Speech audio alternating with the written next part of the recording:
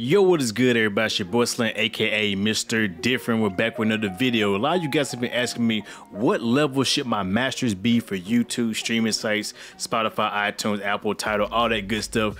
And I found the plugin that a lot of you guys have recommended to me. I checked it out, tried it out for a little bit, and I think this is a dope plugin, and it's absolutely free, that can help you get the right levels for your masters when you're distributing it to online sites. And I'm also going to show you what to look for when you're trying to master your stuff also. So let's jump right to the DAW FL Studio and let's get right into it. Not gonna waste your time. So here we are inside of FL Studio. As always, I have a beat going on right here. You know, my intro beat, same old, nothing new there. But this is the plugin right here. It's called Youlean Loudness Meter 2. And I got the pro version. There is a free version, so don't worry if you don't want to spend the 40 bucks. Like I said, 40 bucks is a really good price. There's a free version. I'll make sure I put all the links in the description below. But this is a really dope metering plugin. A lot of you guys have asked me to check it out and what I thought about it. So I bought it this weekend. Well, I actually downloaded the free version like this Saturday, tried it out, liked it, bought it the next day, used it for some client work, and I really am happy with this plugin. So I'm gonna show you a little bit around this plugin, just some overview of it. I'm not being sponsored by this company. They didn't contact me, anything like this. I bought this with my own money, thanks to you guys. So yeah, we're gonna check it out and all that good stuff. And I'm also gonna give you like some tips to look for when you're trying to export your stuff to streaming sites such as Spotify, Apple Music, iTunes, YouTube, all that good stuff. And this plugin right here can help you do that for a good price. So let's first go ahead and play my beat real quick so you can kind of hear it, get familiar with it, and then we'll talk about how to actually go over Youlean and you know, some stuff like that. So yeah, here we go. What again? Say what again? I dare you.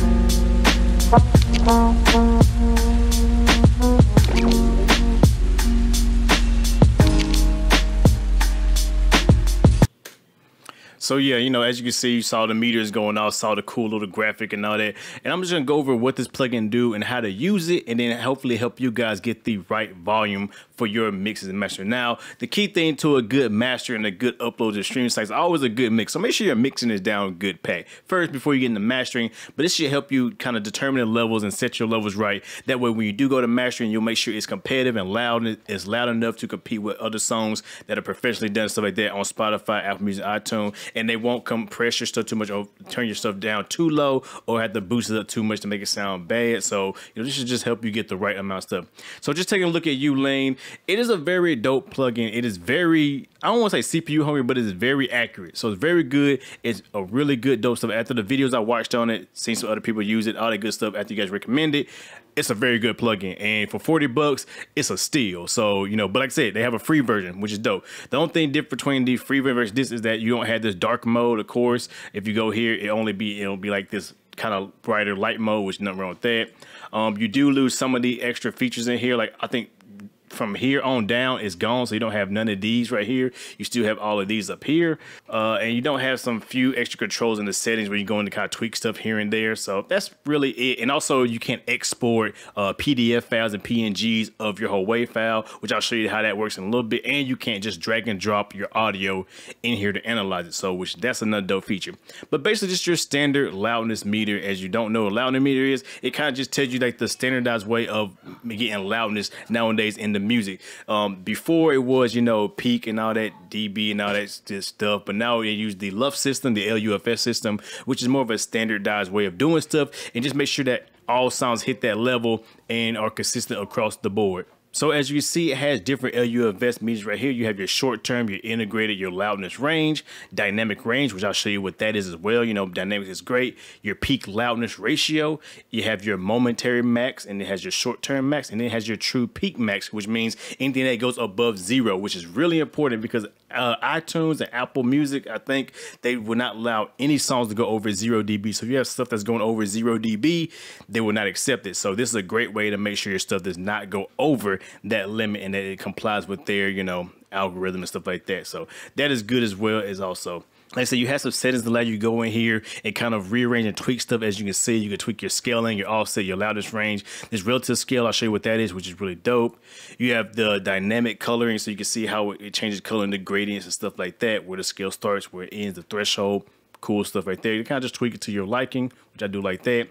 You have some alerts, so you have your different alerts, so you can have to show some red line alerts. So it'll show you the top, and I'll show you that in a little bit how that works. So basically, if you go past 0, it'll actually show you in what point of your song it actually goes past 0. Some advanced stuff, so like the graph, the optimization, save the graph, stuff like that. The input gain, which I'm not gonna mess with that. And just the about, stuff like that. So just some pretty simple stuff. This is kind of tweaking to make it personalized for you. So if you're a mastering engineer, mixing engineer, producer, artist, you can tweak it to your settings to make sure it's the most accurate for you, which is dope. Then you have this bar right here that shows you your top, your loudness over time. You see red means it's going over 0 or the maximum that you set it. Like I said, you can set it to Spotify loud. You got to press play, of course, to let it play through. You got YouTube, Apple Music, Tidal, which is good. Your other standard stuff right here, which like I said, this is on the free version, which is cool. But like I said, this down here is where the meat and potatoes is, but it's only in the pro version. So $40, it's what it is. So I'm gonna leave it back on Spotify. One thing I like about the pro version that you can't do in a free version, for example, I actually take audio and drag it in there and analyze the whole thing. And then I can see the whole track right there. As you see these little alerts right here, it's showing me at what points in time my stuff goes over 0. But this is a beat for YouTube, so like that. So I'm not really worried about how it sounds. I'm not uploading it, but this is very bad. As you can see, this would not comply with anything. It gives me all the data right here. As you can see, it shows my integrated. It's about 12 lux, which is really why I try to hit all the time, because Spotify and places like that are going to normalize it depending on their system.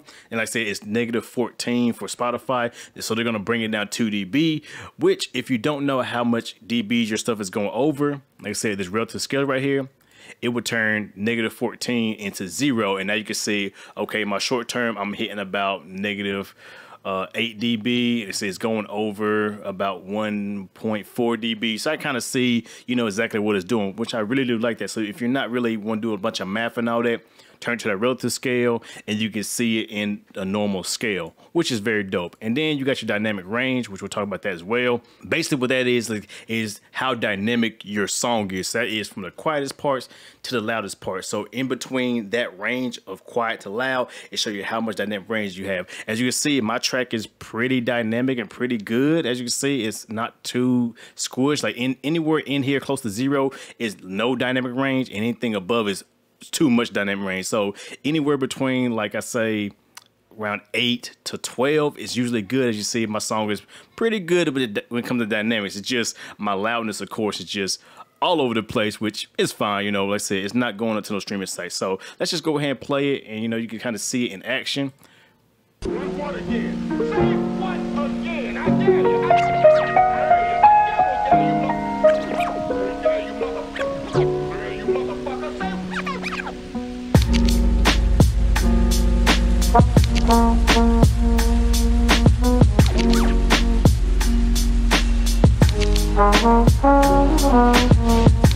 As you see, as these little indicators right here, so it's going to go right here and zoom in a little bit. Zoom in on some indicators. You can see right here, it goes a little bit over. It hits 0 dB exactly over here. It's hitting. And what I like about these little indicators, like I said, within the alert section, that's how you kind of set those. You can set them, like I said, when it hits -1 true peak or over true peak. I could probably set that to 0, and that's pretty good right there. To kind of just make sure everything is, and you just make sure that your stuff is in check. You kind of see where it is. So you might need to go and make a few little adjustments here and there. Now, the real thing I like about this plugin is the fact that you can go right here and actually export a PNG file and stuff like that. So I can do like a 1080p PNG desktop, hit export. Successfully was created. I'll be right back. I'm gonna hit my desktop. So on my desktop, it actually gave me this little PNG file, which is dope. I think this is a very cool feature right here. You can save it. Of course, you can call it your own name or whatever when you save it, but it actually shows you the entire song over time. But it's only in the Pro Edition, which, so I said, if you want something like this, you gotta get the Pro Edition. But it actually shows you, like, how my song is over time with the dynamic range, with the loudness. It gives you all the stuff I need right there integrated. So it's about -12 dB, which is fine. cool.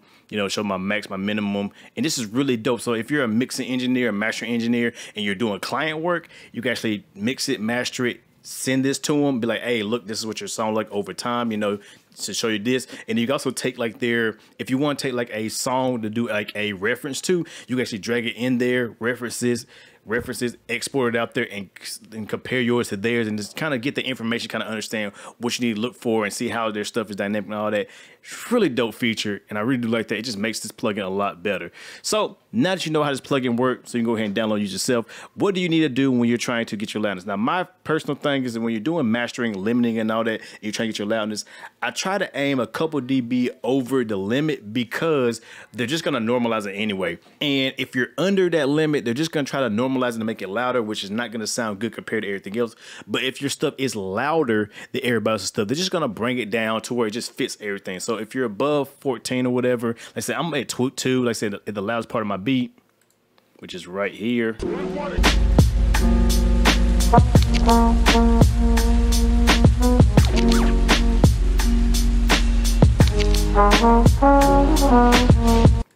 They're just gonna bring that down to negative 14 dB.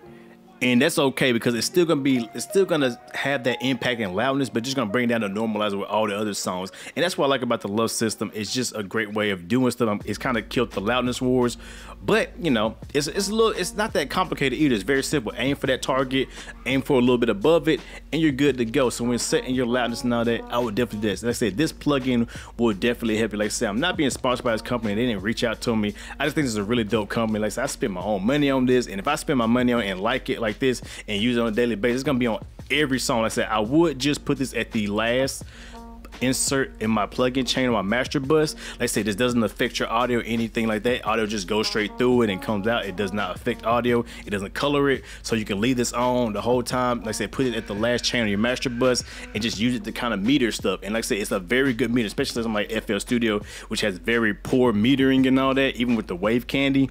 This is really good. Gives you a lot of information. You don't have to buy no third-party plug. You don't have to buy no like third-party super expensive meter plugins. There are some good ones out there like Ozone, Insight, and stuff like that. And those are like a $200 one, which is ridiculous. But and you don't have to buy no module, no unit, no hardware unit to meter when you got a plugin right here that runs great. Like I said, I don't know. They say people are saying it's CPU intensive. I haven't seen no problems with it.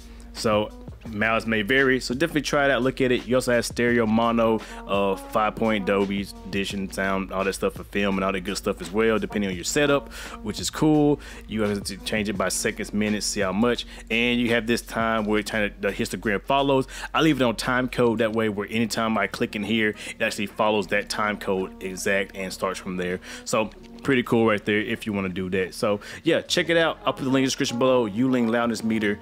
Really good. It will help you get your loudness. Like I said, just aim a little bit above. You should be all right. And I might make a full mixing video or mastering video to help you guys out as well.